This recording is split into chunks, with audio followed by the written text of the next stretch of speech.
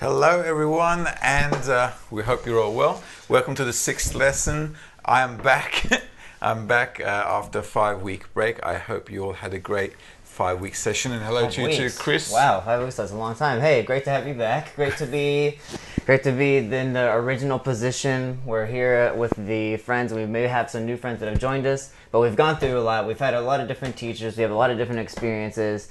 So today I think the lesson might be a little bit different. What do you think? Absolutely. So we're going to kind of do a little bit of a summary, a little bit of a wrap up so we can just get back on track. Actually, this lesson is for me to get back on track with you guys. And I also did want to do a question and answer session to kind of get a feel of how you guys are feeling. So it'd be really good if we had an interactive lesson and you could pop any question that you like with respect to the 5 lessons that we had previously with other lecturers, and I'll be more than glad to go over them.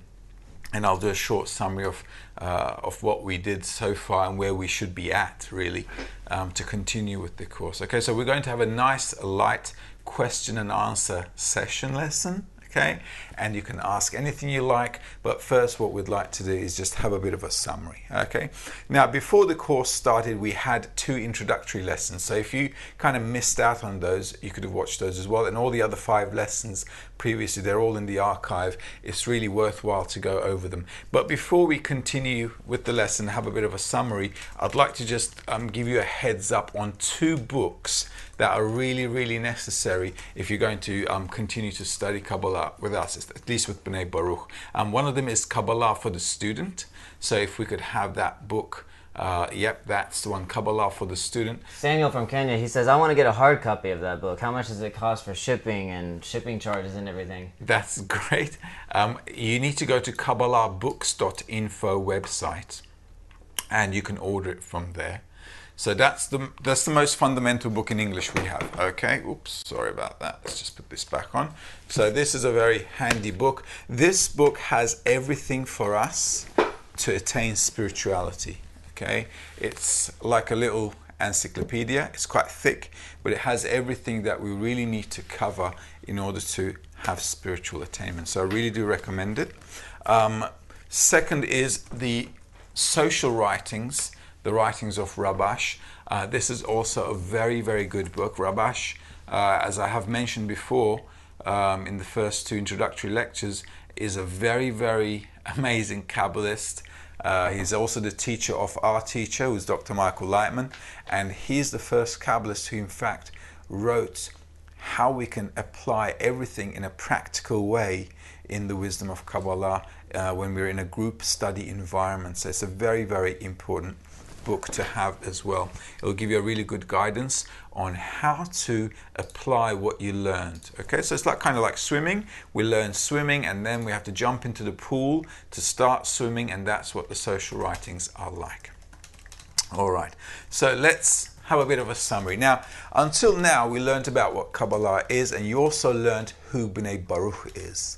And according to B'nai Baruch principles, you know that we study the book of Zohar, we study the Tree of Life by Ari, and we actually study the compilation done by Baal HaSulam, Yehuda Ashlag, who brought those 2 amazing Kabbalistic sources together in the Zohar and also in the study of the 10 Sefirot. So these are our main books, and obviously these are the 2 main fundamental books that we study, and the Zohar is obviously the fundamental book of Kabbalah.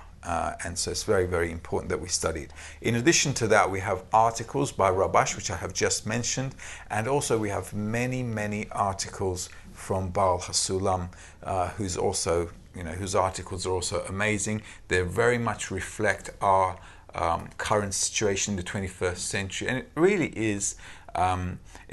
is composed in such a way that we in our generation can really relate to it. Unfortunately, when he wrote those articles many years ago, 70, 80, even 100 years ago, he wrote those articles before he passed away, a lot of the people couldn't really relate to it because he was talking about globalization, the whole world being interconnected, and many of those topics he was covering way before people were even, in that level of comprehension of living in a global society. So he really actually wrote those for us with a vision to give us all He can, so we could learn the spiritual fundamentals. So B'nai Baruch and the sources, as you know, are directed by Dr. Michael Lightman, who's our teacher, and we here at the Learning Center are doing our best to convey also the information. So you can actually one day as well, hopefully you'll be joining us and studying with Dr. Lightman as well. So it's a very good opportunity as a stepping stone to finish the Education Center and continue forward. Now, as B'nai Baruch, as you know, we're a non-profit organization. We're a group of Kabbalists located in Petah Tikva. And what we do is we have groups all around the world, and we all study together, and we all have a work framework, a study framework together. And basically, we just carry on studying and doing what Yehuda Ashlag and Rabash Baruch Ashlag taught throughout the years. And we're also obviously teaching those who want to study Kabbalah. Now that would have been your first lesson, and the first lesson's definition would be, what is Kabbalah? And Kabbalah is actually, very shortly, in one sentence, is a way to understand everything that happens in life and why it happens. So that's very important, isn't it? Because all our suffering really in life is not that because we're just suffering out of the blue for things that seemingly randomly occur, but actually we suffer because we don't know why we're going through these things that do make us suffer. So the Kabbalists are saying, listen, if you really knew the reason behind it, you wouldn't really suffer because it would make sense to you. Okay, just like maybe we go to work, and at work maybe we don't like our job and we're really suffering from it. However, we understand that we need to work because we need to buy food, pay rent, pay mortgage, pay social security, and basically live, right? So the Kabbalists are saying, well, we also need to learn how to live in this reality where we need to come to a purpose of reality, the purpose of creation, the purpose of our existence. So Kabbalah is basically a science that a person needs to apply and build a new perception of reality so he can really understand why things happen and what the Creator is thinking. And that's all new to us, all right? Because mostly as we've grown up in life, with the things we've learned in school or with our family, our religious background, our cultural background, nobody really talks about or teaches us this thing that we need to attain, being the thought of the Creator or the thought of God, all right? Because we go through a lot of religious things or spiritual teachings and so forth, basically to kind of, to keep our mind at ease from certain thoughts, okay, like what's going to happen after we die, because we have this fear of what's going to happen after life. So Kabbalists are very pragmatically explaining to us that, well, what we need to do is study Kabbalah in order to understand the whole purpose of creation, why things are happening the way they are happening, and why it's actually all good. Now, when we look at the world, we don't really see that it's all good, is it, do we? I mean, it's a big mess out there. However, Kabbalists are saying, well, sometimes as children, our parents sometimes, give us a hard time. They push us to develop, or they push us to study in school so that we can actually have a better life. Well, the Kabbalists are saying it's the same thing with us. The Creator is kind of pushing us and giving us a bit of a hard time so that we can actually have a really good life. Because, as you know, this life is transient. We're born, all of a sudden we wake up, I'm 45. Okay, let's say I thought about the purpose of my life just today. I think, oh my God, I'm 45 years old, and how did that time just go by? It's like a bad movie, all right? It's like a bad Hollywood movie. And that's exactly how our life is once we start asking these questions. So it's worthwhile to find out why we're going through all these things and to understand and to attain a certain level of perception, which the Kabbalists describe as attaining eternity, as attaining the same level of existence as the Creator, or as God, or as Allah, or as Elohim, or whatever you call him. The name here is not really the important thing. The concept is. So that's the first lesson that you would have gone through with the guys. And the second is perception of reality, I believe, right?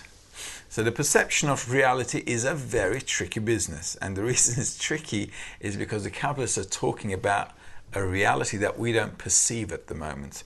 And when we call Kabbalah a science, and then we have Kabbalists talking about the science of Kabbalah and then explaining to us the perception of reality, it's a bit airy-fairy. And it's a bit airy-fairy because they see things with an additional sense. Some people like to call it the sixth sense. Some people like to call it the soul. Or some people like to call it the part of the Creator. However, that little dot in the heart, that initial pinch that makes us ask about the purpose of life, really becomes an awakening and a starting point to develop this new extrasensory organ, which will actually allow us to perceive reality in a different, let's say, body. All right? When I say body, obviously we're not talking about our meat and flesh, because this meat and flesh is just a sack of protein, and the sack of protein, just like any other sack of protein, will end up dead. However, this new body that I'm talking about, or the soul that I'm talking about, is actually a new way of existing, which is not far-fetched. And the reason it's not far-fetched is because, well, we can understand basically that when we're living in this body, we're alive. Okay? So just think about it this way. We have another opportunity to be born in another body, let's say, and let's call it the soul. And that soul exists in an eternal way with full comprehension and full, let's say, attributes of the Creator. All right? Kind of like an upgrade to our physical existence. So it's not a far-fetched concept, because if we can live in this body, it's very, very possible that we can live in another body, and this could be called a sack of protein, okay, meat and flesh, and that will be called a soul. And this body can die, but that one doesn't. Okay? It's not far-fetched, it's quite logical actually. Now, the only thing we need to do is, when we're studying Kabbalah, is to get our perception right. So the Kabbalists are saying, well, just like, because as you know, the whole of creation is kind of like a copy of the spiritual. And just like everything that exists in this reality, things exist at a deeper level of understanding and a deeper level of meaning, of cause, in the spiritual world. So everything that we perceive here has actually a relevant point in spirituality. So having learned that in the wisdom of Kabbalah, the Kabbalists are also saying, well, listen, the way we perceive reality is in our bodily senses. I'm just going to draw that. My drawing is not great, but I think you'll get the point. Okay, so that's 1. That's 2. That's 3. That's 4. And that's 5. Okay, the Kabbalists are saying, well, in our bodily senses, we have 5 senses. We see, we hear, we smell, we touch, and we taste. And everything that we actually get from these sensory organs is an impact from the outside. And the Kabbalists are saying, because I'm kind of impacted by events or things that are happening on the outside, I actually suck all that in and I see things in my head. Now that might seem a little airy-fairy, but it's also very logical.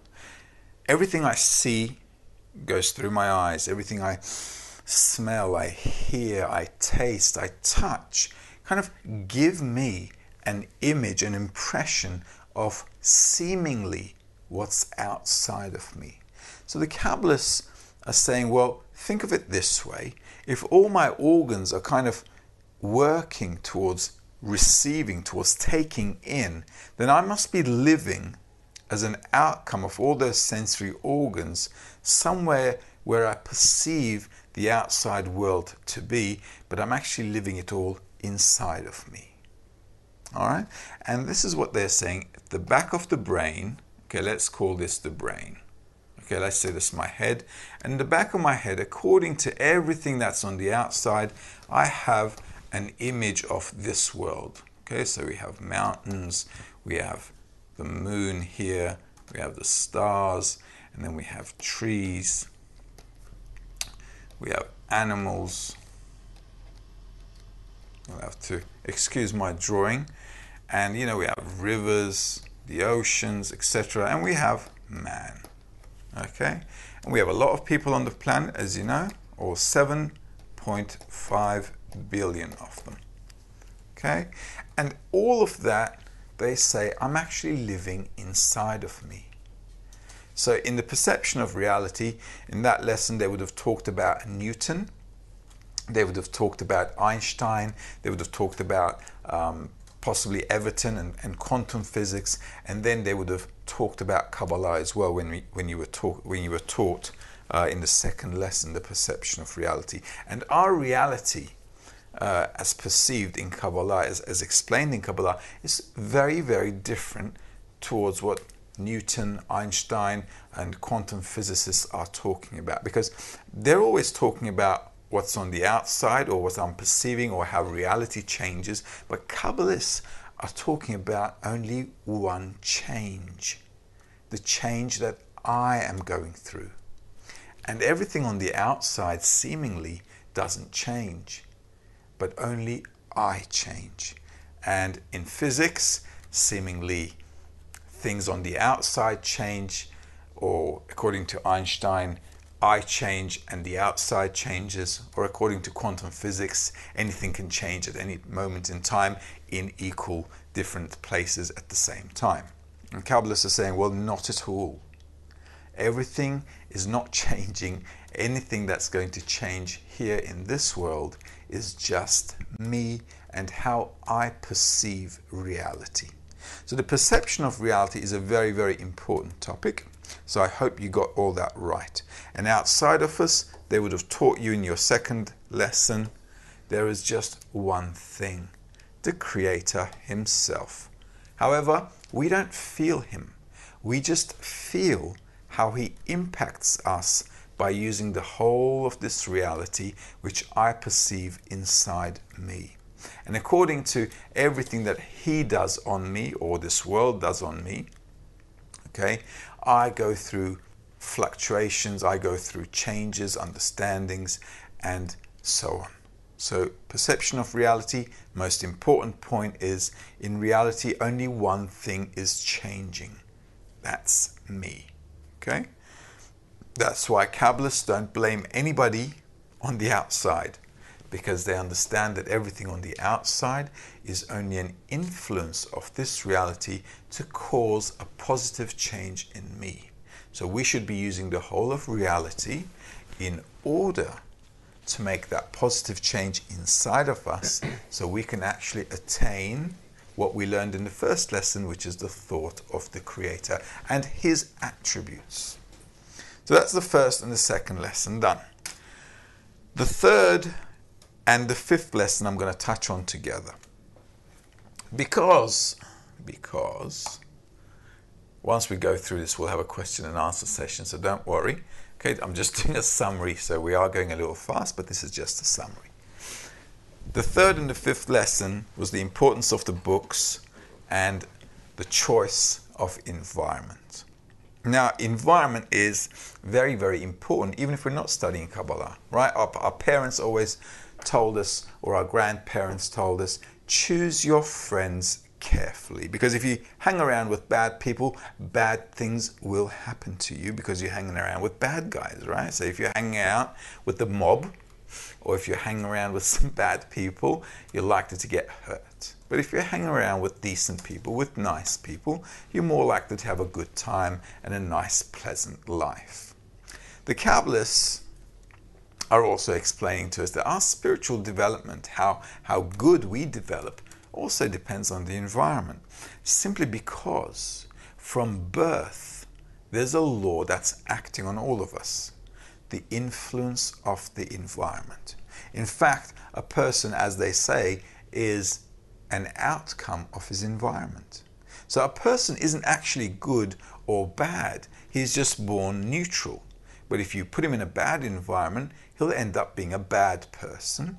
If you put him in a good environment, he'll end up being a good guy. So spiritually, Kabbalists are saying, well, the same principle really applies in spirituality as well. If you want to develop spiritually, you need to be in a, let's say, the right kind of spiritual environment. Okay, let's divide our lives into two here. Okay, there we go.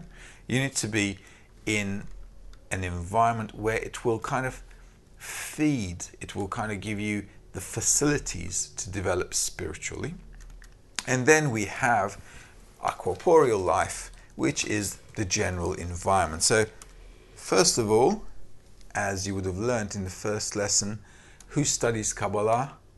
A person who has a dot in the heart. All right, so this is important. So that's the first criteria. We have a dot in the heart. We call it a dot in the heart. This is an inclination that's inside of us that's really bugging us. It keeps asking the question, why are we living? Why am I not happy? What's the meaning of all this? Why are we born anyway? I mean, why would anyone go to the trouble of creating this huge mess? We're just not content with life, and we're asking why, basically. And that is the initial starting point of the dot in the heart. The second thing is our bodily life.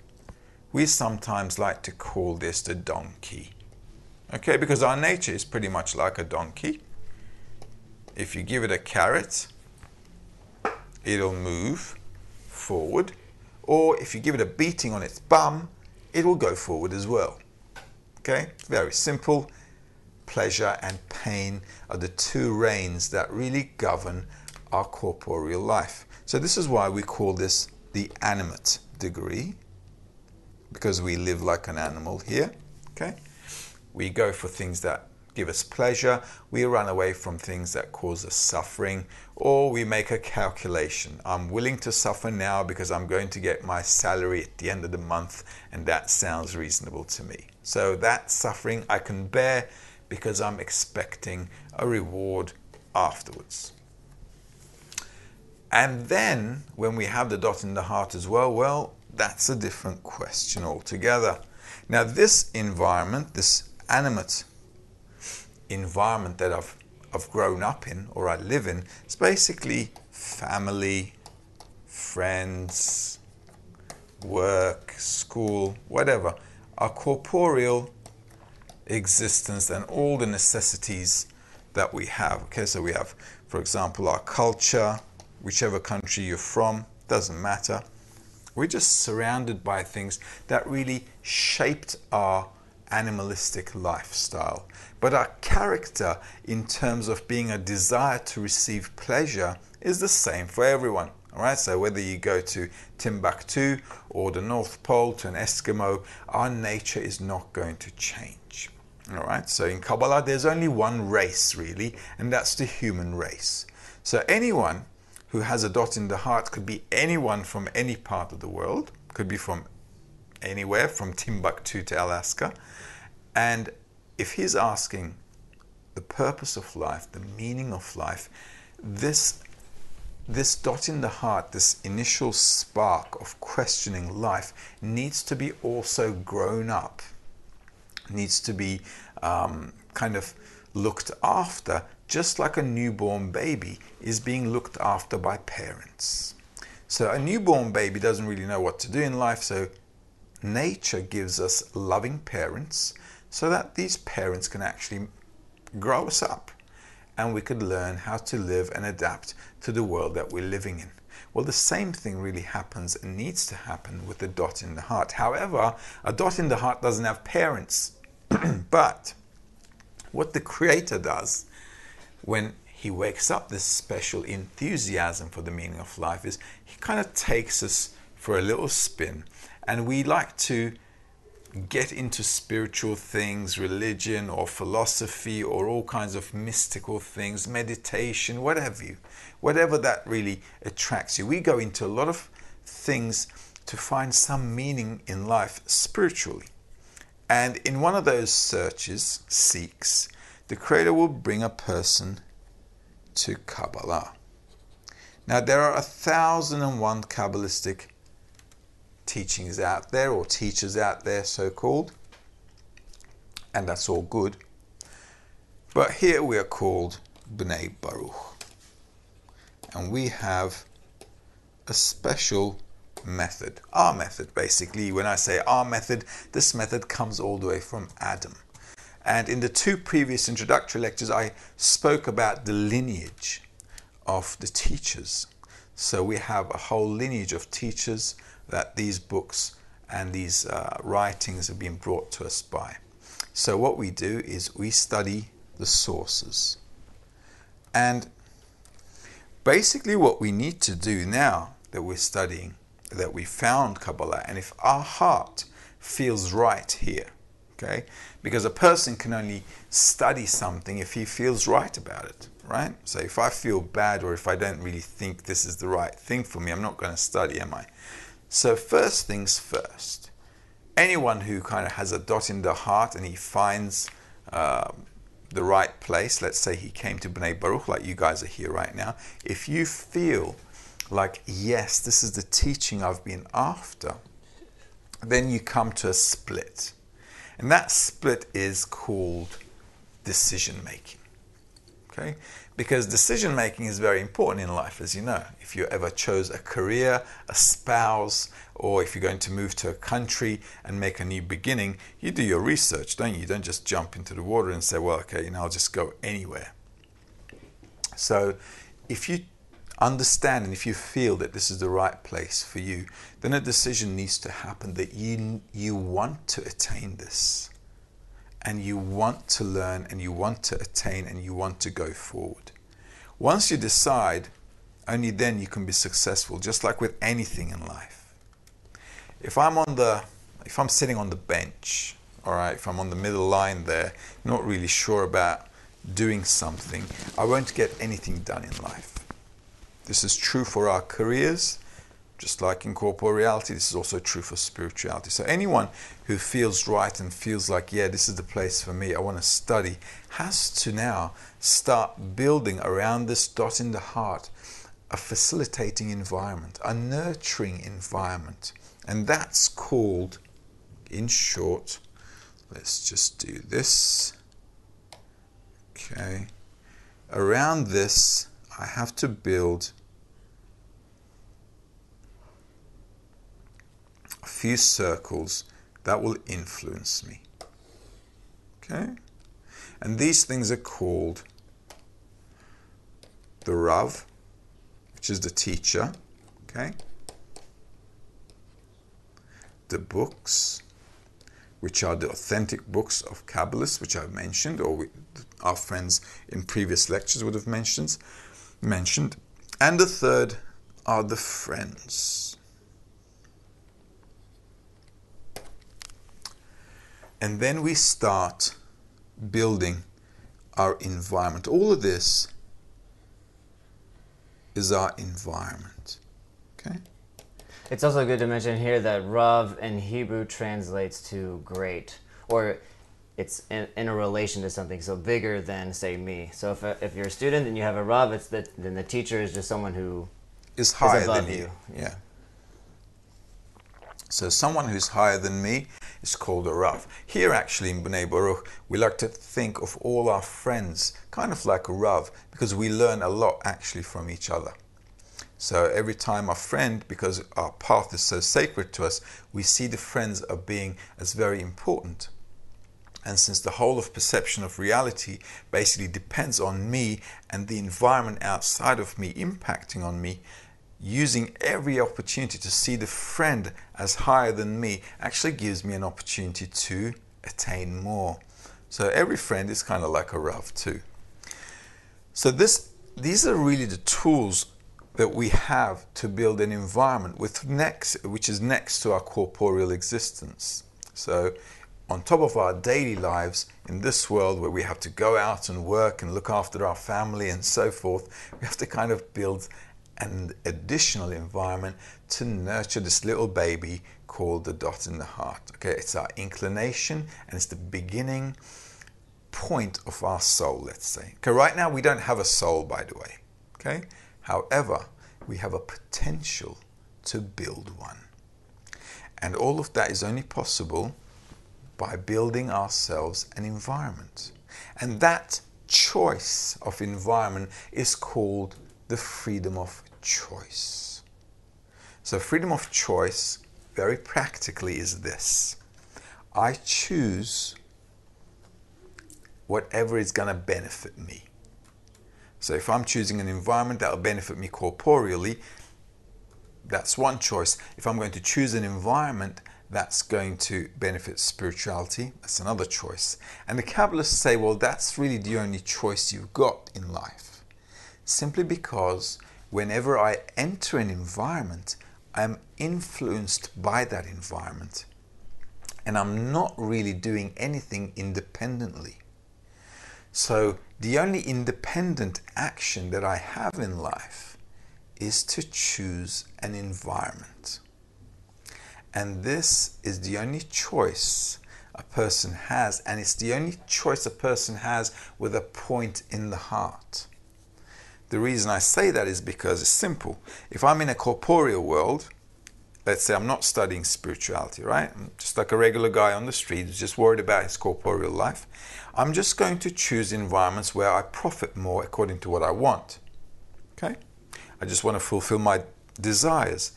But since I'm a desire to receive, that's not really a free choice. It's just a calculation. Okay? Because I'm, at the end of the day, wanting to fulfill my desire to receive. So the free choice can only happen when I have two opposite inclinations. That's why people on the outside, they don't have a free choice.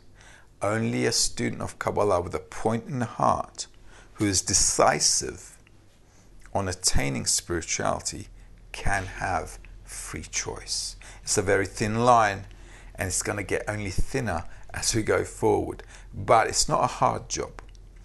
And it's not an impossible job either. If it was impossible, we wouldn't be doing it. Okay, nobody would be demanding it from us either, just like we don't demand from babies to solve algebra that are, I don't know, for 6th grade or whatever. Okay, it's because it's a baby, right? It's not going to do it. So same with us. The Creator gives us an opportunity and the circumstances where we can use our free will in order to nurture and grow our dot in the heart and make a spiritual being out of it. And that's where environment comes into play, and that is where freedom of will comes into play as well. All right? Understand that well, and if you understand this concept well, it'll help you a lot on the path, because you'll then see that there is only one place that you need to exert your effort into, and that's the environment. It's the Rav, the lessons, the friends who are influencing you spiritually, and the sources who are guiding us. Now, the other topic that we go, well, before we go to the other topic, I just want to mention the books, because we started off with the books in the beginning, and I just wanted to say why the books are so important. Well, actually, why these things in the environment are so important. Because a person can read any book, really. But if you want to attain spirituality, you need to read authentic Kabbalistic sources, being the Zohar. There we go. Okay. Being the Tree of Life, or the study of the 10 Sefirot, of the 10 Sefirot. Okay, plus the articles of Kabbalists, obviously Kabbalists who've attained and who know what they're talking about. Because some people, under the name of Kabbalah, sell products like charms and mystical waters that can heal you. Obviously, that's not really true, is it? Right? By putting some red string on your wrist, you're not going to change your life. Even to believe such a thing is quite childish. The books are very, very important. For one particular reason, they talk about what we should be attaining. And because we're a desire to receive, if I read the right books, and if I inspire myself, and want to live in the things that they're talking about, I'm actually building a new desire inside of me, not for things of this world, but for what the Creator wants to give us in the first place. As you all know from probably lesson 1, we're all a desire to receive. But generally, well, not generally, originally, we're a desire to receive pleasure for ourselves. However, if I use the environment with the guidance of the Rav, plus the friends, and I have great influence from this environment, I will begin to develop a new desire. This new desire is called a desire for spirituality.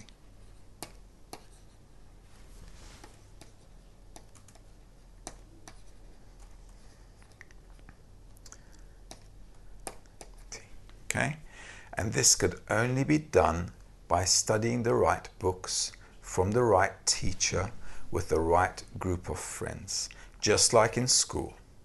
If I'm studying physics and a biology teacher comes in to teach me physics, that's not really going to give me the edge, is it?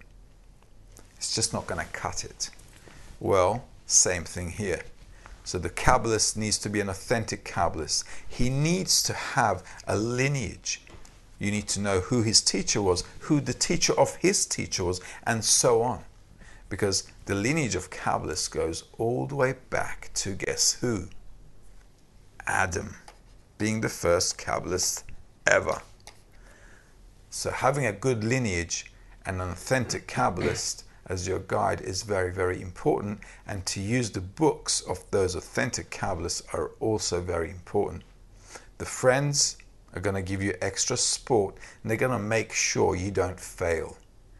But the freedom of choice to choose the environment is on you. So that onus on you is where you need to make your effort. So a lot of people say Kabbalah is hard, this and that. If it was hard, impossible, nobody could do it. And we wouldn't have any Kabbalists to talk about it in the first place. So because there are Kabbalists in the past and right now as well, we have the Rav, it's obviously possible. So all we have to do is give the right effort where it needs to be given. And that's on the right decision in the environment. So that would have wrapped up the books and the environment lesson. I just want to throw in really quickly, Paradzi, remember Paradzi from Zimbabwe? Yeah. He just said, so when does one attain spirituality? And you just wrote the answer here, when someone has the desire for spirituality. Absolutely. Because we're desired to receive. And if I want spirituality, and I mean I really, really want it, right? This is out of the heart. It's not in words, all right? That's when the Creator feels a person's heart, all right? Because the Creator doesn't really listen to our lip service. He is a feeling being. And this is why we're also sensual beings, right? In the 21st century, since the 20th century actually, we've been taught and educated in such a way that as if we are made just from a brain, which in fact we're not. A brain is actually a secondary tool. The only thing it does is it has a memory bank, and it's a good calculator, because from everything I've learned and experienced in life, I can use my brain to calculate what I can do in order to get maximum pleasure with minimum effort. And this is the only thing it works for. It doesn't generate thought, doesn't generate creativity, nothing. So the brain is how we've been educated with throughout these years. However, the Kabbalists are saying, well, listen, if you had been educated through actually sensing your desires, we would have been much smarter, because first of all, we would have found out what we really want in life. And if I know what I want in life, really, then I can go for it, and then I could be smart about it, because I'd be looking for ways to fulfill that desire. This is why there are a lot of people in the world who haven't really achieved much, and there are a few people in the world who are like billionaires, and there are even less successful politicians, and there are even less than that scientists. Why? Because the generality of humanity doesn't really know what they want in life. They're just roaming and flowing with life, flowing with the currents of life, let's say, right? Just flying with the wind. However, a person who knows what he wants or what she wants goes for it. And that is critical, because then your brain begins to think and calculate according to that desire. Well, the same thing, the same principle works for spirituality. If I want to be spiritual, if I want to really perceive a new reality, I have to build it. But in order to build it, I have to have a big desire for it, so I can find ways and utilize everything in my surrounding to make that happen. And the last lesson I wanted to talk about, the fourth lesson, was a topic you did from the love of others to the love of the Creator. Now, all of a sudden, this topic kind of like pops in there out of the blue, and you're wondering, well, what's that got to do with the perception of reality or studying Kabbalistic books? The reason I saved that for the last is because it's the best. It's the best topic. Now, spirituality, just like I mentioned a while ago in the perception of reality, talks about sensing the Creator. Okay, let's say this is me. I'm just not going to worry about all the details. Okay, these are our 5 senses. Spirituality is really focusing on perceiving what's outside of me. And the Kabbalists are saying, well, what's outside of us is just the Creator. Okay? However, we don't see Him or feel Him, because He uses this world, everything in this world, or this reality, let's say, reality, in order to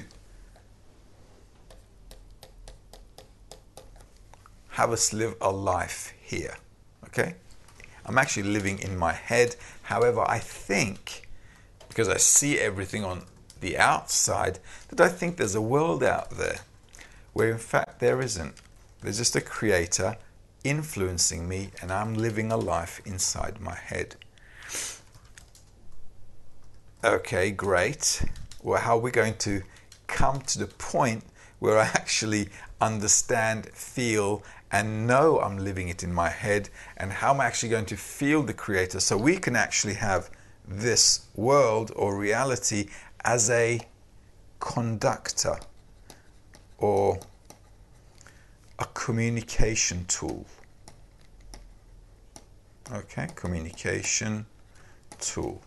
So I need to develop such an organ, such a sense, such an understanding, a feeling, a sensation, that this world and everything that happens in it, to me, becomes a language between me and the Creator.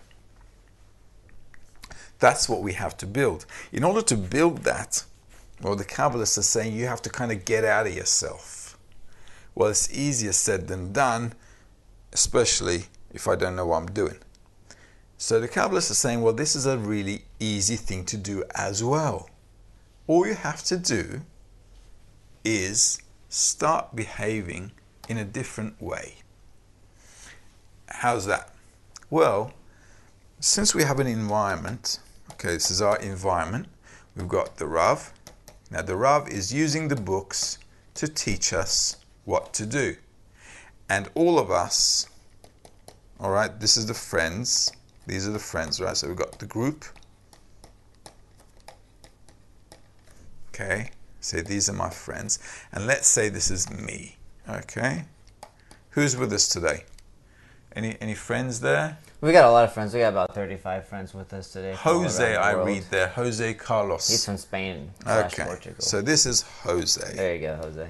Okay. So Jose is thinking, well, okay, I've got the Rav, I've got the books, we're studying Kabbalah, and I've got the friends. So how am I going to start making this happen, that instead of feeling this world inside of me, as it seems like on the outside, and start building this relationship with the Creator? How am I ever going to get out of my skin if I'm always living inside me?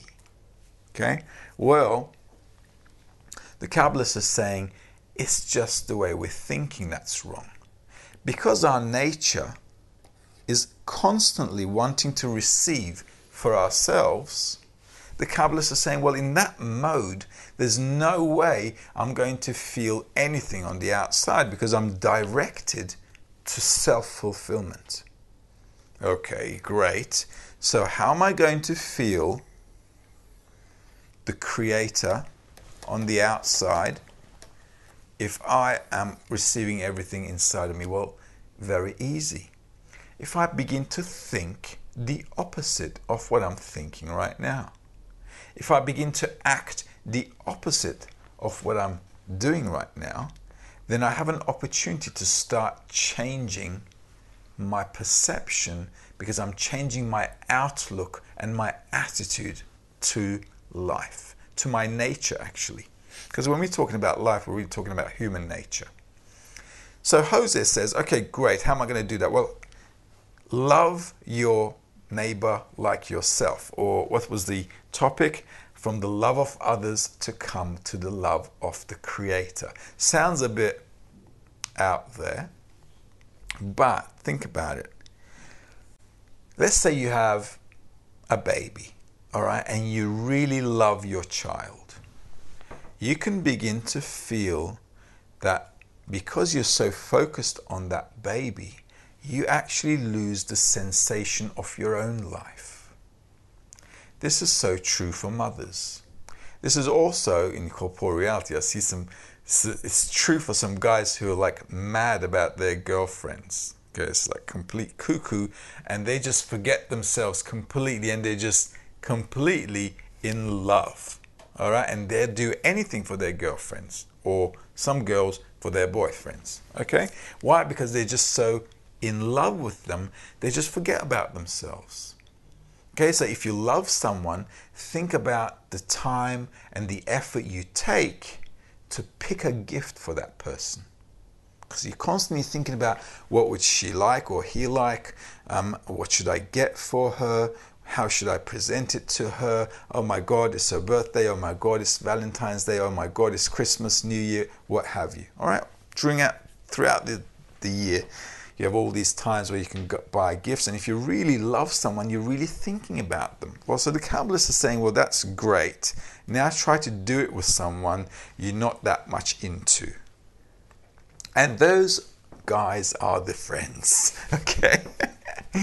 Why? Because, well, first of all, the guys in the group, we don't know, right? So anybody could be in the group. So, for example, Chris is from Texas, he's American, I'm Turkish, and, well, there you go. Right, from two different parts of the planet, we're in the group, and the Kabbalists are saying it's really easy to love your wife or your child or your parents because they're like, close to you, but try loving a Texan. Come on. Just try, okay? I really have to slap my neck and make it all red. And that's going to be hard to do, but that's how you get spiritual. When you begin to think about somebody who you normally wouldn't. Okay, and that's the whole trick. So this whole thing in religions and spiritual things about loving others, well, it's true if you use it correctly in order to stop thinking about yourself and start thinking about somebody else more than you think about yourself. Piece of cake, right, Chris? Piece of cake. Absolutely.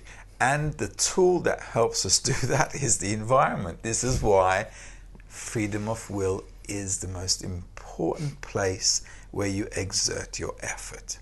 Now, because I need to think about Chris more than I think about me in order to attain something outside of me, I have to make some effort into wanting to do that. Because at the end of the day, we are a desire to receive. And I can't change my nature, only the Creator can. So we have here a bit of a triangle, okay? It's a bit of a love and hate relationship between all the aspects that are here, okay? So we have like, let me just draw this right, maybe I can draw it here. Here is the Creator, okay? Here is Jose, and here is the group. And this triangle needs to all kind of come together all nicely and match. So we're studying the books from a Kabbalist in order to change our nature into a bestowing nature like the Creator instead of self-reception. And all of that study and work needs to make me want to change.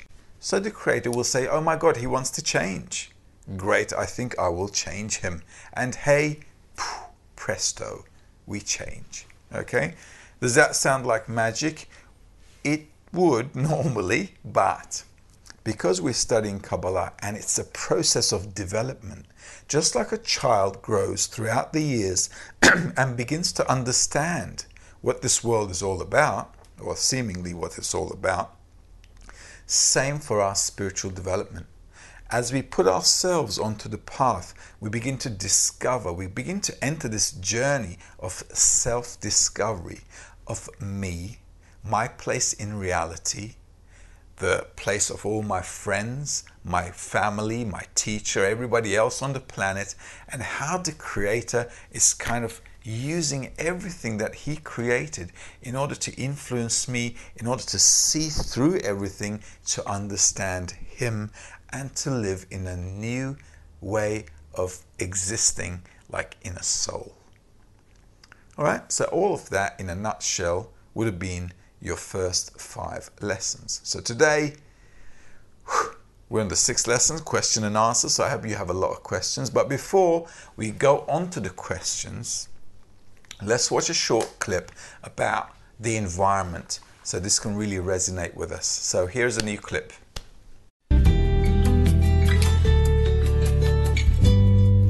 Also, the world that is depicted before me is all given in advance. My qualities, my thoughts, even the fact that I'm standing here and asking.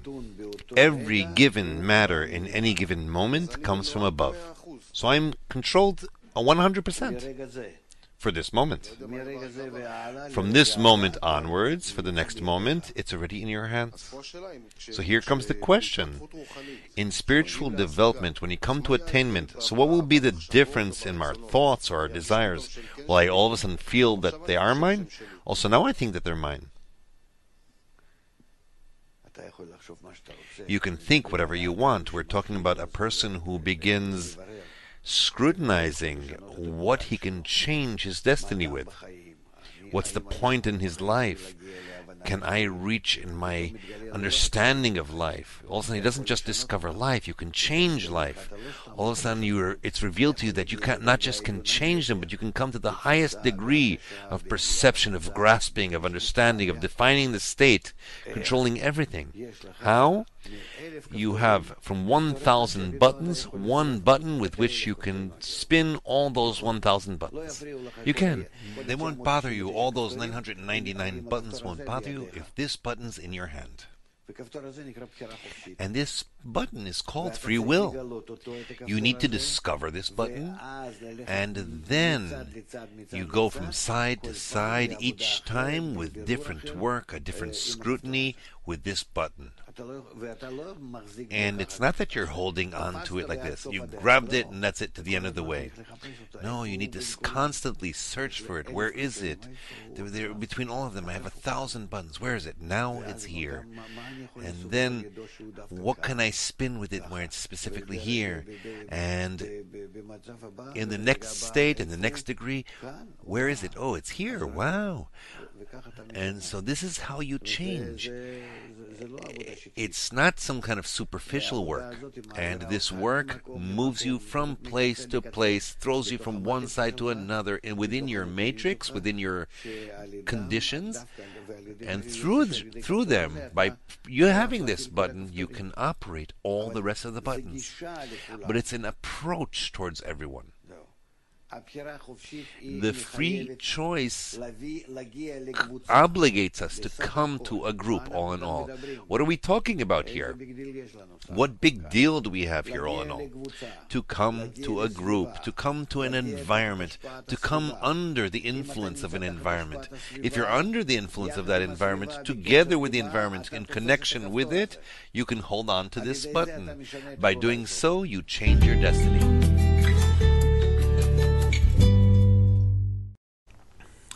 Right, then I hope that really kind of summed it up for you. Now we've got a lot of question and answer opportunity till the end of the lesson, so let's go. Ready, here we go. So you mentioned the importance of the books, and you talked about books, and you mentioned the Zohar. And so Parazi, again, he's hot, says, what is the difference between other spiritual books like the Bible or Quran as opposed to the Zohar? The goal, okay, and how you perceive those books. Look, the most important thing is, first of all, what you study needs to resonate with your heart. Okay, that's the most important thing. What you're learning needs to settle inside of you, and you need to feel, you know what, this is the right thing. Okay, that's the most important element when we're studying Kabbalah. So for everyone, you know, there are 4,200 religions if you ask Google.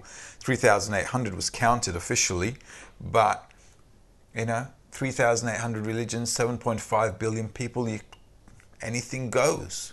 So it's really important for a person to feel right at the place of study. Yeah. So I'm not saying right or wrong to anything. What's right is what you feel is right for you. But once you decide, you need to go for it. You know, just like in life. If you decide that this is the right thing for you, you just got to go for it. Otherwise, a person gets nothing done. Right. That really connects to what Jose Carlos was asking. He's saying, so there's other people like Neil Donald Walsh and Jackie Fresco and a couple other people that have similar ideas with Kabbalah. They talk about similar things, but they're not studying Kabbalah. Mm-hmm. So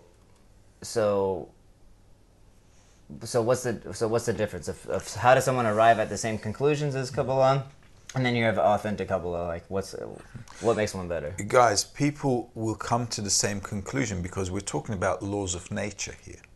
Okay, and scientists and Kabbalists really talk about the same thing.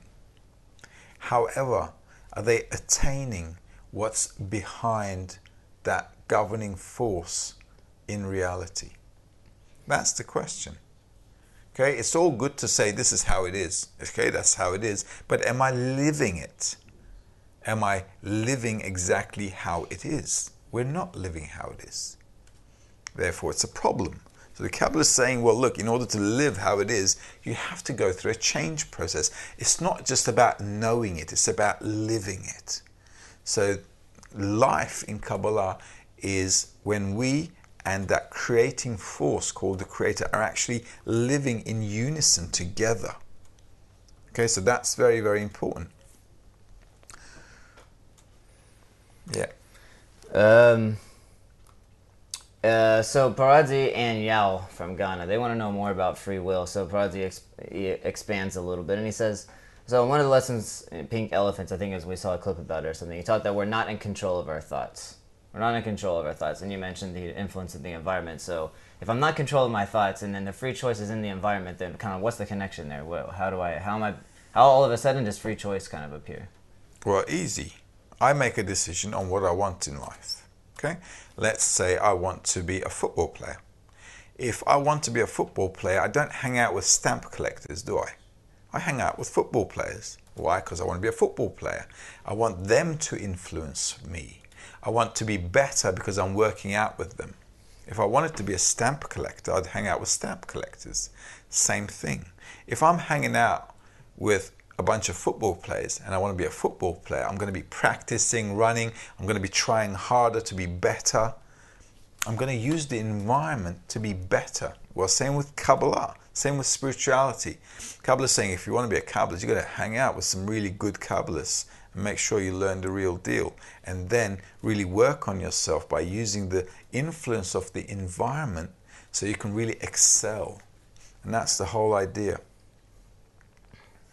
Right. So yes, Jose also had something to say about that, about getting changed through our thoughts, and you can just experience that on yourself. You can see how when you put yourself under a certain influence, you start thinking about those things, sometimes dreaming about them, and you'll have certain desires, the same desires that they have. And it's the same thing if you're in an environment where their desires are to attain spirituality, and it just turns out that you're the complete opposite to that. You don't want anything to do with spirituality. Maybe you don't know that now, but it sounds like it's really good. But actually, it's the opposite of you, which means that in the end, you will feel that you don't exist. But you'll feel a different existence. You'll identify with something else. But to your ego, this is death.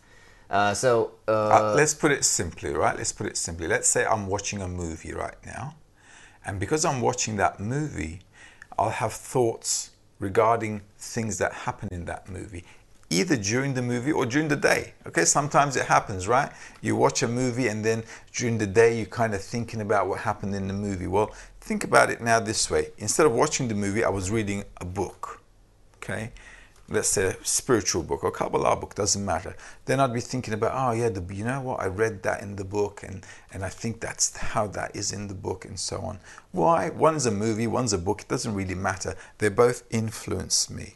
Okay, so whatever I'm influenced by makes me think about that. So the stronger the influence on me with respect to what I want to attain, my thoughts are going to be more directed and will be stronger with respect to what I want to attain. Yeah. So Nella says, from Serbia, she says... Who? Nella. Nella. Yeah. She says, feelings. But when you start studying Kabbalah, you become a lot more aware of things that you're undergoing. The small, subtle changes. You're thinking something, and then you realize you're thinking something, and you feel something. So she's asking, so what do I do when feelings come up within me, and I don't want to be driven by them? I feel like I'm being controlled by them. What do I do? That's actually a good evaluation. You begin to understand that, certain things outside your control are controlling you. Okay, so that's a good thing, because now you come to the understanding that you're not in control of yourself. That's an advanced understanding. That's pretty good. Yeah. Okay, that's already an understanding that you don't control yourself. Well, that's cool, because now you can say, well, what do I need to do about it? Well, I need to choose the right environment according to the influence I want to get. So if I want to have a more Kabbalistic influence, then what I'd be doing is, well, okay, now that I understand that outside is controlling me, and I just realized that now I have an opportunity to make a free choice. That's actually where you can make a free choice, when you come to that understanding. Because if you hadn't woken up, and if you hadn't thought that, oh, these thoughts are controlling me now, or they're taking me into all kinds of other different irrelevant thoughts, you would have never had the opportunity to make that choice. So that's actually a lovely situation, because you're controlled by the outside, and you understand you're controlled by the outside. Now I can decide on what is going to be influencing me, what I want to influence me. Yeah. We've talked about the point in the heart a little bit, and so once this point in the heart awakens, then you are already have different priorities in life. But it can be a little bit confusing, and and Parazi again from Zimbabwe is saying, so what do I do when I feel regret? Now, we don't really know exactly what regret he's talking about, but this is just another feeling, like Nella talked about feeling. So regret is also another feeling, but this happens to be a negative feeling. What do you do with this? Doesn't really matter. I tell you why it doesn't matter. All the feelings that kind of pop up inside of me, the thoughts that pop up inside of me, are kind of like spontaneous, and I really don't have control over them. And I'm not really supposed to have control over them. All these methods about self-control, not really going to work. The reason is, life will bring us to a situation where we understand that we don't have any control on anything. So the things that pop up inside of me in terms of feelings, thoughts, inclinations, and so on, they're not bad things. They're just little hints that the Creator is basically putting in front of me and saying, you know what, you can feel good or you can feel bad, but what's more important to you? What's your goal in life? What's that thing that you want to attain? Because a lot of people get stuck in these things that hurt themselves, that they have a hurt feeling, and they're kind of delving in it and wasting a lot of time when in fact we don't need to. Okay, so I did something bad, I regretted it, I understand, I'm not going to do it again because I have a bad feeling about it now, but now I need to move and start going forward with what I want to attain in life, because you can't bring back the past, and the only way you're going to improve the future is by making the right decision at that point in time. Okay, and basically this is why freedom of will is the fundamental pillar in the wisdom of Kabbalah, because it's the only place where I can make an effort. The influence of the right environment should grow me, just like in this world.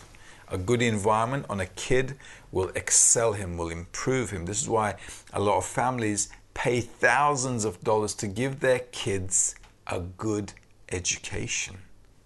Okay? Kabbalists are saying that's exactly what we should be doing. We should be giving ourselves the best possible education. How? By choosing the right environment. So just focus on freedom of will and what you need to do in order to get to the goal ASAP. And we understand that we're talking about a lot of, as of now, theoretical ideas, things that we aren't able to exactly put into practice, because now you don't have a group, maybe you're looking to be in contact with some people, you want to be able to start trying out all these methods, and we understand that. I see a lot of you here are really eager to get in a group, and I've spoken to some of you privately, and we just wanted to reassure you that we understand the path, we understand the stages that we need to go through, and again, I'll just reiterate that you have a great desires, and we do have plans, and we have a system set up to start introducing people into groups, introducing them into this interaction between people with point in the hearts, and to start working there a little bit. So we know that you're eager, and it's coming up. After we finish this semester, I think we get into a thing where we'll start having a Zoom. If you haven't used Zoom, if you don't know what Zoom is, it's an application that allows us to communicate like Skype. And you see each other in the same room, and everyone can talk and ask questions and interact. And we have a whole thing set up for that, and it's in the future. We have plans for it. Don't worry, and you'll be able to start really grasping the material in a much different way because you start working with it, like a craftsman, like a woodworker who's worked many 20, 30 years with his materials. He understands the materials very well. He knows all the qualities of each kind of wood, and so you'll also attain these same principles according to the work in the group, and you'll become very fine and a master at it. Let's move on. James from Nigeria. Sorry, yes, you wanted to know the topic of discussion, but we were just recapping, and we're going to have some questions at the end. So the sixth sense, Paradzi says, you taught about developing a new sense outside of my 5 natural ones. So it feels like we're building a new sense, but how do we build it? Where is this new sense? How do we... Well, that's the whole idea. Okay, look. This is probably in the future lessons to come, but let's just try to figure it out. Let's just try to do things a little practically. Okay. Now here in this world, in my 5 senses, undo. This is my life here, okay? And the 6th sense that we're talking about is just an inclination. It doesn't exist. Okay? It doesn't exist, it's just an inclination.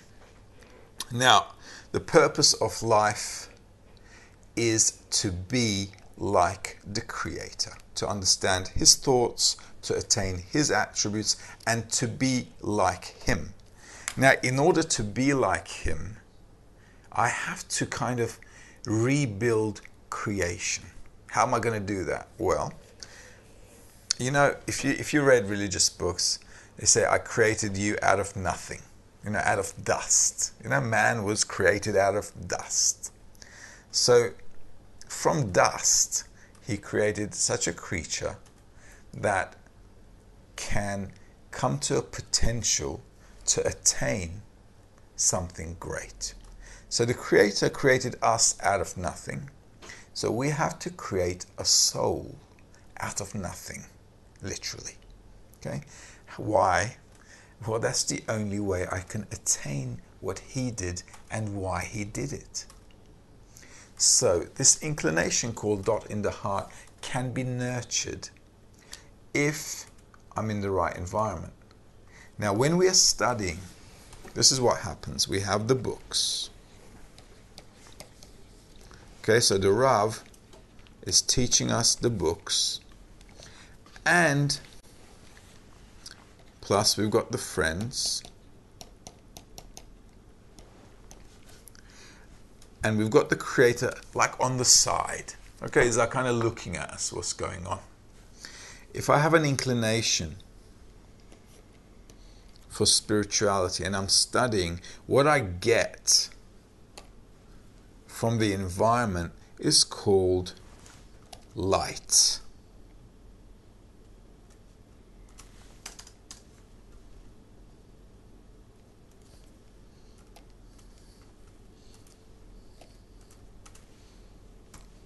And that is the thing that's feeding my soul. It's the thing, it's the force actually that grows me. Now, it's called light, but don't think of light like some airy fairy thing coming from the skies, you know, like they make it out in the movies. You know, those movies, sometimes these preachers are talking, they go, hey, and the light came down in a blinding way from the sky. We're obviously not talking about something silly like that. Light means wisdom. It is a force that develops my sensation and my understanding. This is the same force that develops children, that develops all of us in life. As we grow up, we begin to have an understanding. We begin to have a sensation of those around us. First, when a baby is born, the only thing the baby feels is actually himself or herself and what the mother gives him or her. Okay? The baby doesn't feel what's on the outside. The baby just feels about suckling on that milk. And that's all. And this is how we are as well. We're just in our own little world. We live in our own little box, and we have no idea about what's going on in the whole of reality, and then we end up dead. So the Kabbalists are saying, well, the way to change that is to use the Creator's light. And the only way we could do that is if we want it. Okay? Because He's not going to give us something we don't want. So the Kabbalists are saying, just like I said a while ago, that, well, we're a desire to receive. So why don't we use our nature in order to get what we're supposed to get? Let's use our desire to receive. Let's use our desire to receive in order to get what the Creator wants to give us. Okay? It's like a kid who's a good kid, right? So he does his homework, he's really good in school, he does everything great, and his dad buys him a bicycle because that's what he wanted. Same with us. If we're developing in such a way that the Creator wants us to develop in that way, to come to perfection, to come to an amazing understanding about everything that's happening in reality, and to actually participate in the whole of creation just like the Creator, then He's going to say, okay, you guys earned it, here, take it. We have to want it. So we're using our nature, our desire to receive by the environment to grow a new desire for spirituality. And that's how we're going to change. So as you can see now, as we learn things, right, how the components are coming together. All right, so I hope at the end of this lesson maybe brought a few things together. Our nature is a desire to receive.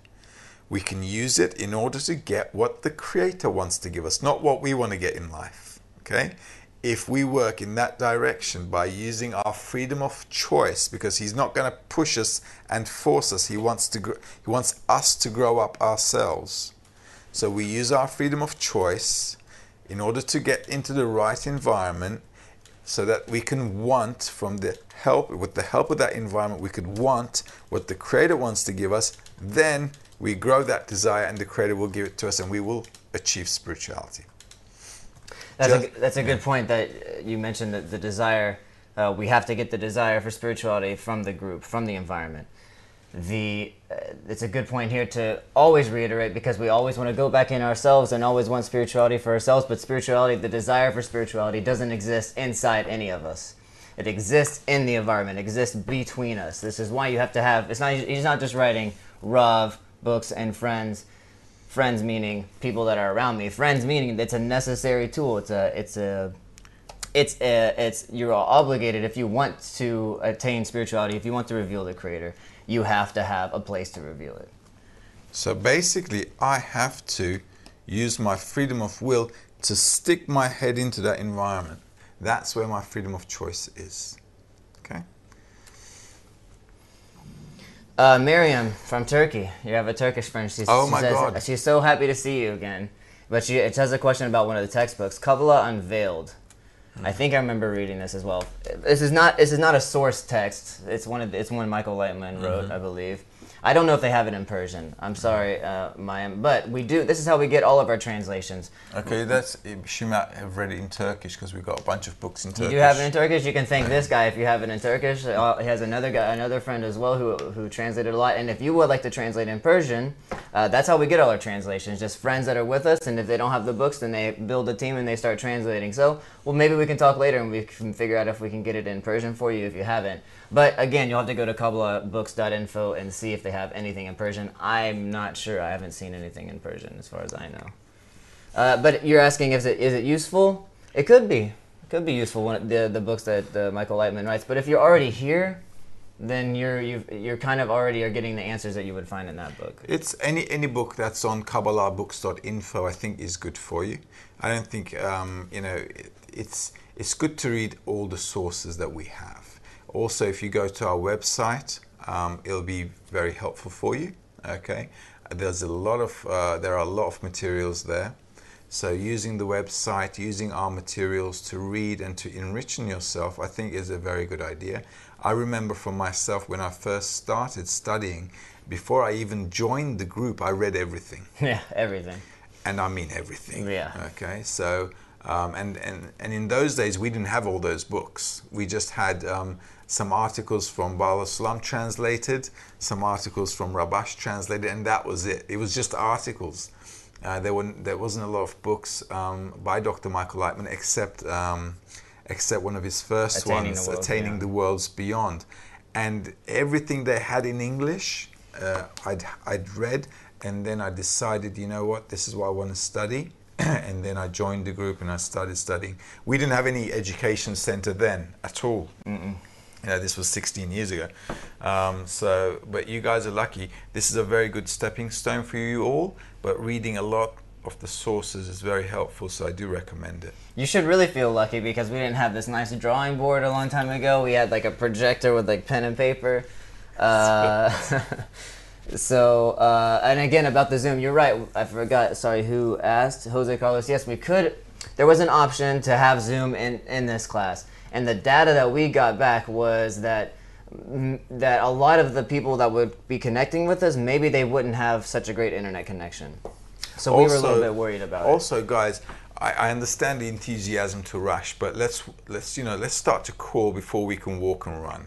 Okay, it's very important for us to first get over this semester with the foundations, with the basis, with the knowledge and the foundation and the pillar stones before we move forward. So just trust us on that. We're really giving you the best we can so we can build the next level on a solid ground. Okay.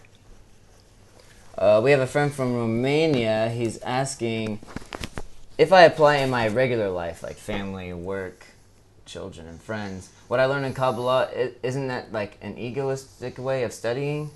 Like if I want to take what I learned here in Kabbalah and kind of apply that somehow to, I'm using it to better my life. You know, I want to, You know, it's not a sin to better your life. It's just a matter of what is a better life. Okay, so if you think about it, the question is we all want to better our lives. We're not studying Kabbalah because we want to be angels. Obviously, we want to better our life. We study spirituality because the Creator wants to give us the best life ever. So the question here is, what's your idea of a better life? Using the principles that we learn here to manage our life in order to attain something higher is obviously what we need to do. But, like I said, it's a matter of perspective of what you think is a better life. Our perspective as students of Kabbalah who study here at Petah Tikva, the generality of the students here, as I've been studying throughout the years, is that we have an understanding of better life being a good connection between people, having that loving relationship between people in order to attain the attributes of the Creator. That's our understanding of a better life, because a better life on the outside, on the corporeal world, is not really going to happen. In fact, life will always get worse until a person does attain. So the sooner a person looks at the world and understands that the state of the world is going from bad to worse, and then he can actually make a logical, an intuitive, logical, rational, intelligent decision and say, you know what, it's getting worse all the time, so it's not really going to happen that way.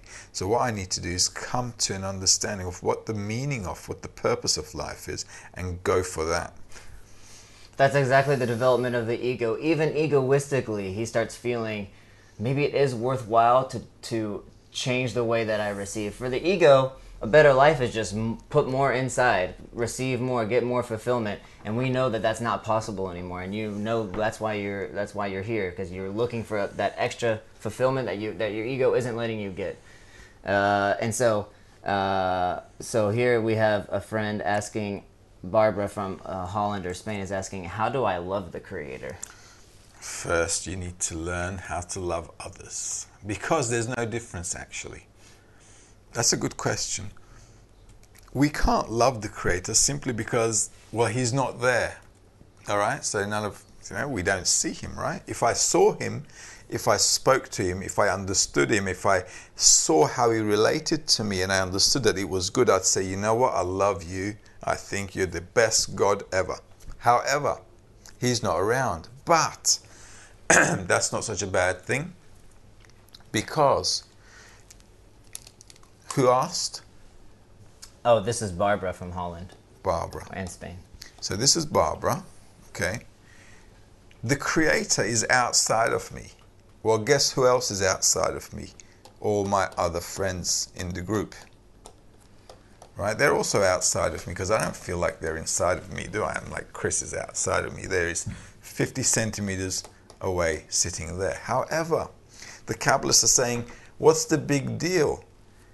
If I love my friends or I love the Creator, what's the difference? They're saying there is no difference. They're both outside of me in the perception of reality. So if I actually learn to love my friends, just like I love myself, just like I think about myself, I start to think about them, or I try to do it.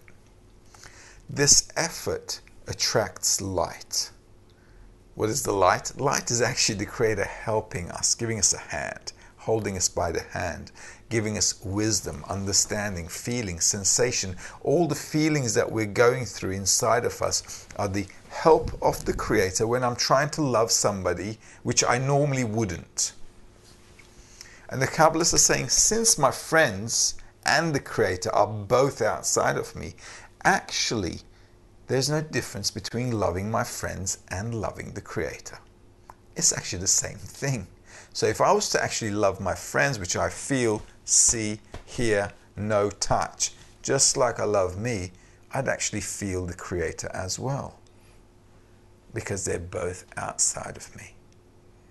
So the best way you can get to love the Creator is first by loving the friends. This is why love thy neighbor as thyself is the biggest rule in spirituality. We think this is some kind of a airy-fairy, be a good kid kind of advice.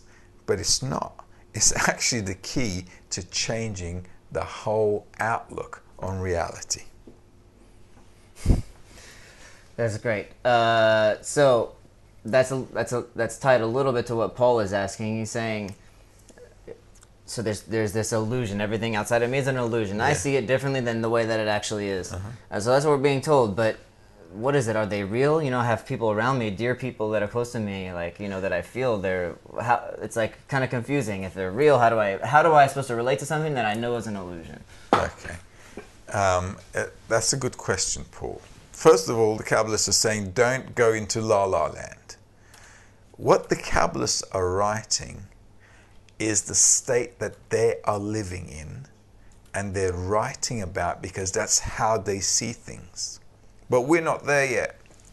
So if I'm not there, and if I'm seeing Chris as a person outside of me, as my friend, then he's there as an outside person. So I'm not thinking about Chris living in the back of my head in perception of reality. I'm thinking about Chris. He's another guy on the planet who's studying Kabbalah with us. And he's about, if I'm studying Kabbalah, that's different. But if I don't study Kabbalah, then to the ego, he's just another guy that's taking resources that I could be using somehow. He's bothering my existence. Okay, don't confuse everyone. Okay, so basically I need to relate to reality in a logical, sound and healthy way. Right now, we are not at the level that the Kabbalists are talking about. I see people around me, I see this world, and so on. So I need to manage this life just like I would have managed it before I started studying Kabbalah.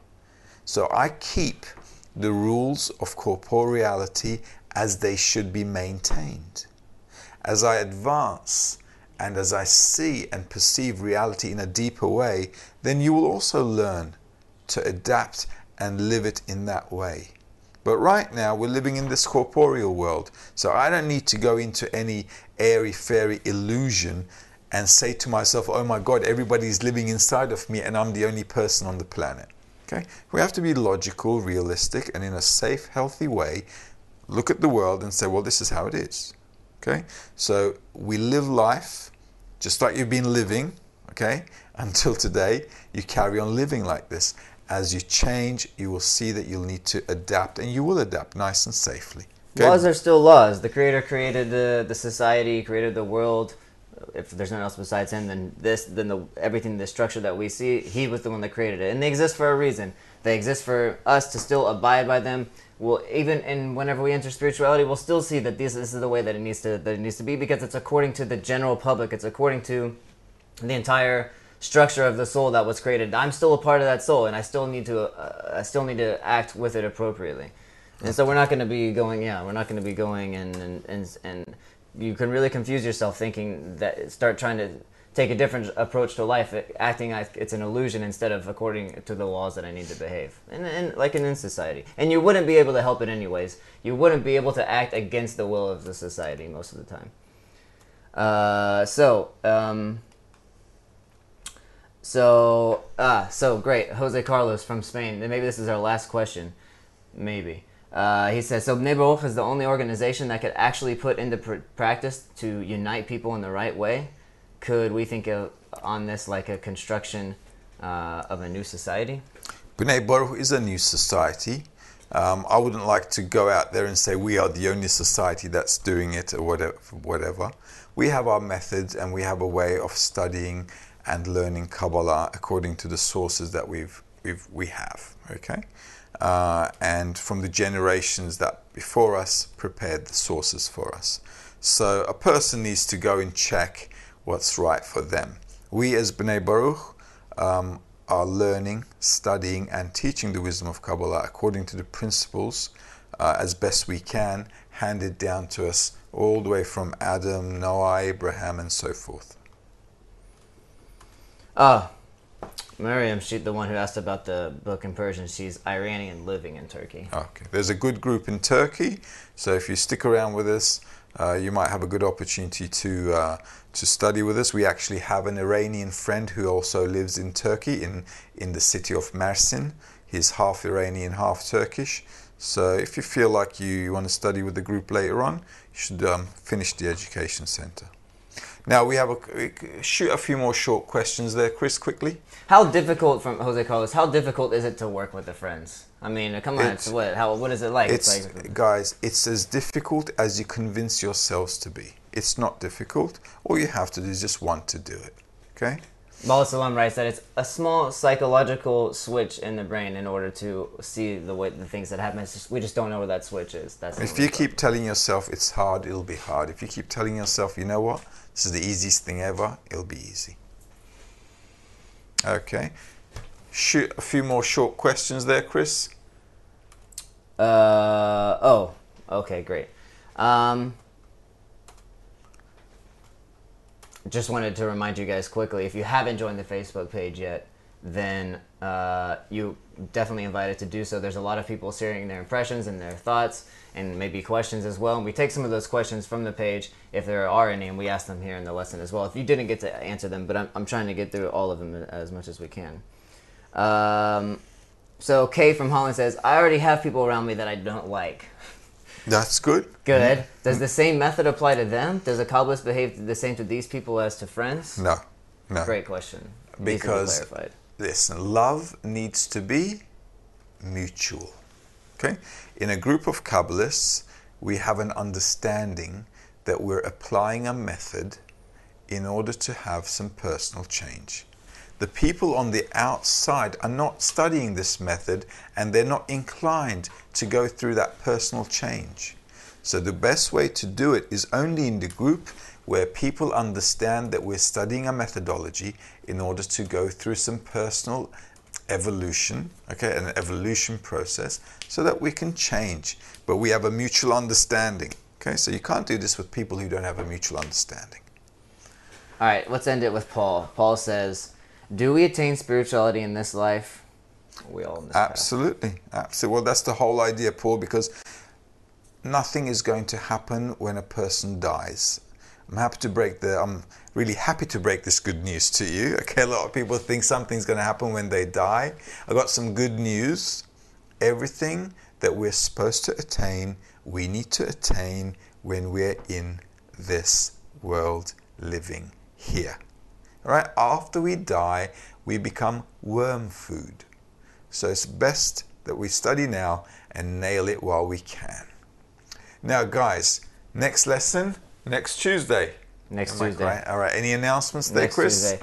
I didn't get any special announcements. Mainly the announcement was about joining the Facebook group. All right, great. So, guys, please join along, tag along. Let's finish this semester nice and easy.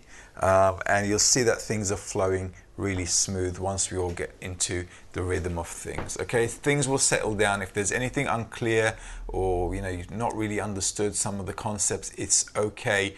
We're not supposed to understand everything in one go. There'll be a lot of opportunity to go over these things, and we'll have a lot of question and answer sessions in the future as well.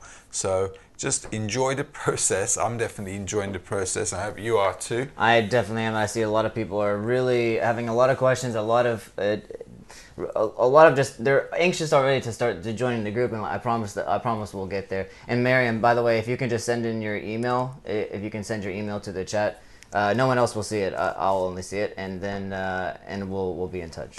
And also, if you have any suggestions, any recommendations, how we can improve the way we present things, please send them through, because we all obviously want to give you guys the best that we can in the way we present things. So if there's anything that you feel that we can improve, do let us know, and we'll do our best. In the interim, thank you very much for being with us, and thank you to the technical guys in there who've bared us. And we'll see you all guys next week. Have a great week already. Thanks. Bye.